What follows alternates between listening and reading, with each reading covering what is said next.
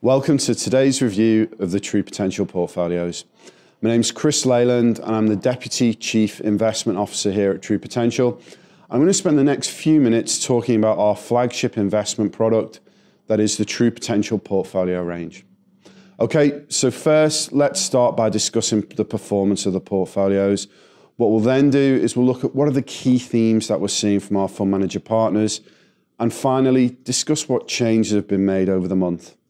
Okay, so looking at the month of October, the portfolios all produced positive returns, building on that excellent performance we've seen this year.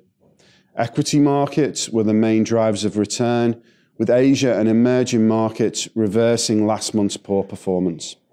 Looking over 2017, returns have been solid, with investors rewarded for taking extra risk. Moving on to the performance of the underlying funds that actually make up the portfolios, the True Potential Close Brothers fund range has performed well, with their ability to be more selective by picking stocks, working in markets where sector and stock returns have seen a lot of disparity. In reverse to what we saw last month, the True Potential Goldman Sachs Income Builder Fund showed positive returns last month, but relative to the True Potential managers, the other managers we have, it's slightly underperformed. Their fully sterling hedge position has weighed on return as sterling fell against the US dollar, a beneficiary for other managers who use hedging a little bit less. Looking at the key themes we're seeing when we speak to our manager partners, our managers have remained positive on the economic outlook.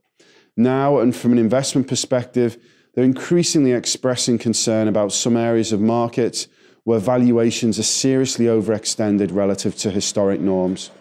They're not so pessimistic that they believe this will derail equities, but it does set the scene for volatility to rise at some point. Value versus growth as a style continues to be a topic our managers are focusing on. Throughout the period since the credit crisis, growth stocks have significantly outperformed value stocks. We note that some of our managers, previously very bullish on economic prospects, have started to have serious doubt about valuation levels for certain growth stocks. Many of our managers feel that growth has enjoyed such an incredible run, particularly the larger notable names in the technology sector, such that they cannot see how valuations can justifiably increase further.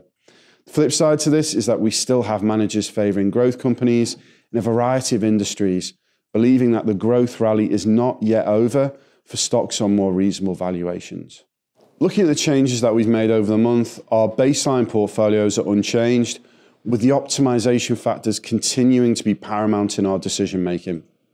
Moving on to the plus portfolios, for Balance Plus, we've reduced the position in the True Potential 7IM Aggressive Fund and increased the position towards the True Potential UBS Aggressive Fund.